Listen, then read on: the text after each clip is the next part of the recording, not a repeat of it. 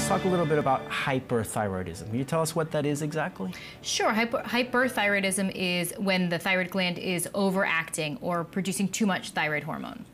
Gotcha. So when a patient comes in and asks you, all right, doc, sounds, you know, right, but I still don't understand. What do you tell a patient when they tell you, I'm not quite sure what hyperthyroidism is? Why do I have this? Sure. So hyperthyroidism is a common condition with the thyroid where it just produces too much thyroid hormone, and there are a few different reasons to have it. One reason is something called Graves' disease, which is autoimmune. Sometimes you have a thyroid nodule that's producing too much thyroid hormone. Sometimes you have a few different thyroid nodules that are producing thyroid hormone. And there's another condition where it's like an acute inflammation of the thyroid called thyroiditis that can also cause hyperthyroidism. So there's a lot of different reasons to have the overactive thyroid gland. Gotcha. Can you tell us what nodules are?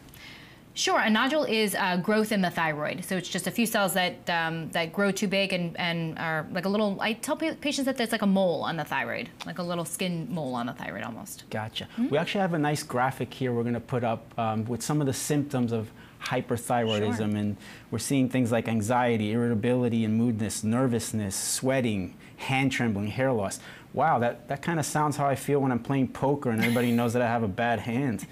That's my tell. Absolutely. So, Doc, can you tell us a little bit about each one of this and why it's affecting why these symptoms are coming about? Sure, absolutely. You know, the thyroid, again, controls how fast everything goes. So when you think about all of these symptoms, everything is going really fast. So the nervousness, the hyperactivity, you know, everything in your body is just like going, going, going. Sweating is because you're feeling very hot. You feel, again, the shaking, the hair loss because the hair follicles just come out quicker. Additionally, other symptoms that patients may complain of is trouble sleeping. Insomnia is a very big symptom of hyperthyroidism, as well as weight loss.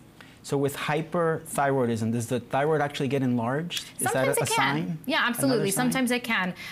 You know, especially if it's working too hard, it's like a muscle almost. So it, you know, if it's working too hard, it can get very big and get enlarged.